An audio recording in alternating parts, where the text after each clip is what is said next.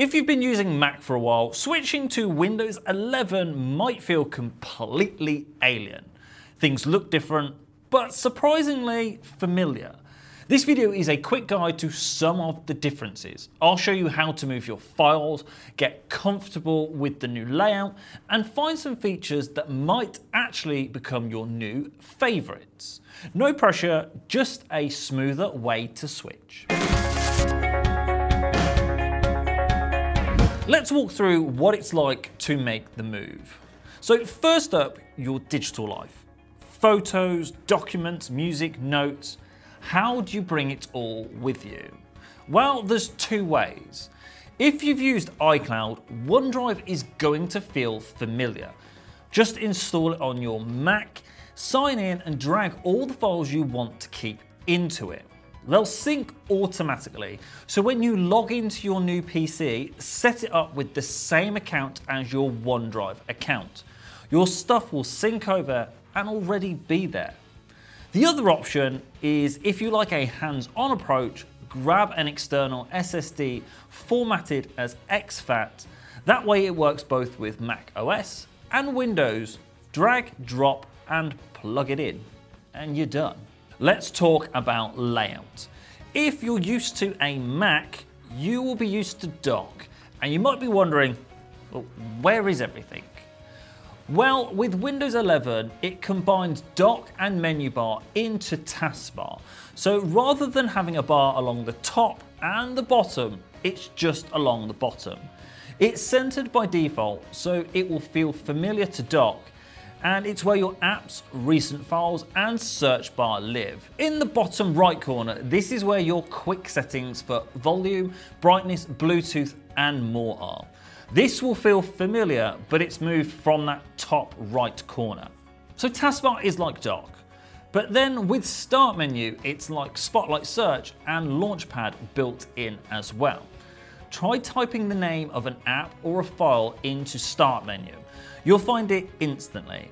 Start menu will show you suggested apps, top used apps, and quick searches.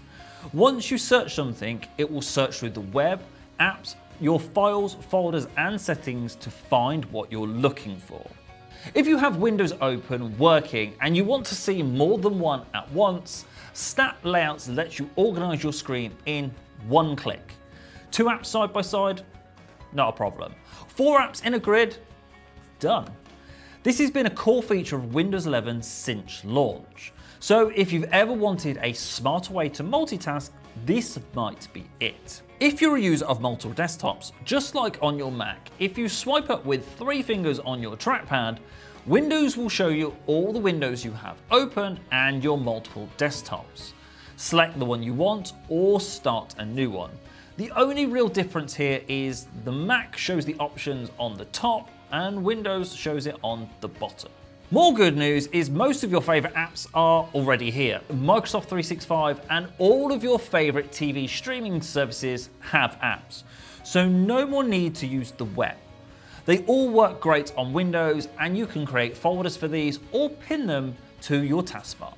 If you're an iPhone user, it works a little bit differently with Windows. Rather than just appearing in Dock once you unlock your phone, you need to use the Phone Link app. This brings your texts, calls, and notifications straight to your desktop. If you're switching from Mac, here's something you might not expect. Your laptop might also be your sketchpad. On Surface devices, you can tap, swipe, draw, and annotate. Whether you're editing photos or signing a PDF, it's a hands-on experience. Have you ever tried scrolling with your finger? It's a different kind of freedom. With Surface Pro and tablet mode, you can fold and detach the keyboard, and Windows switches to a touch-friendly mode. It's still your laptop, just a more flexible version. If you've had your Mac for a while, you'll be used to the Mac Voice Assistant. And on Windows 11, it has something new called Copilot. Think of Copilot as a collaborator. You can always ask questions. Need to summarize a document, plan a holiday, or answer that question your 7-year-old has asked, but you don't know the answer. Just ask Copilot. Copilot is the icon here on taskbar. Or your laptop might have the Copilot key built right in here. For a more in-depth look at Copilot, check out this link right here. If you're a Mac user and you're interested in gaming, Windows 11 opens up a completely new way to play in your free time. Windows has the Xbox app built directly in. You can purchase games directly from the Microsoft Store and use them in-app. Or even better, if you have an active PC Game Pass or Game Pass Ultimate subscription, there are hundreds of high-quality games you can play directly on your device, including day one releases. Xbox app will even tell you how well the game will work on your device. Now, if your device isn't designed for gaming, if you have the Game Pass Ultimate option, you can stream the latest games to your device without needing to buy a more expensive device or taking up more storage space. So switching from a Mac to Windows doesn't have to be a leap. It's just a step, and maybe a surprisingly smooth one, with tools like OneDrive, Search Menu, and Copilot. You've got new ways to work, create, and connect. What feature are you most curious about? Drop a comment, I'd love to hear what you think. And if you've already made the switch, what surprised you the most? Don't forget to like and subscribe and hit the bell button for notifications. Thanks for watching. Ciao.